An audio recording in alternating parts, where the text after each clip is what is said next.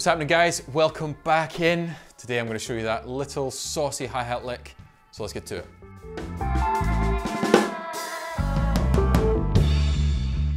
So we're starting with some doubles. 4 doubles, right, right, left, left. We're going to go into groove position number 1. Now whenever I say that to my students, they already go there. So right, right, left, left, and we're going to play in a half-time 16th note feel. So this will be 1 E and A.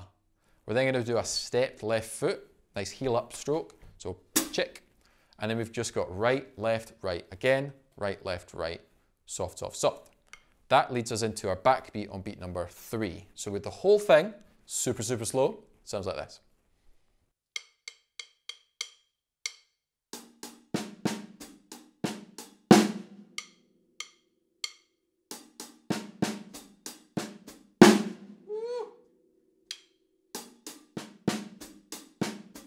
We can actually play those 2 singles at the end on the hi-hat on the edge. A bit of musicality to it, a little bit faster, sounds like this.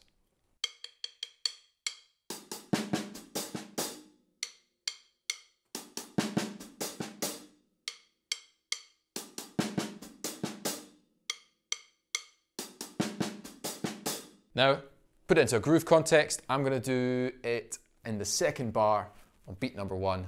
So it'll be grooved, and I like to leave a bit of space, space.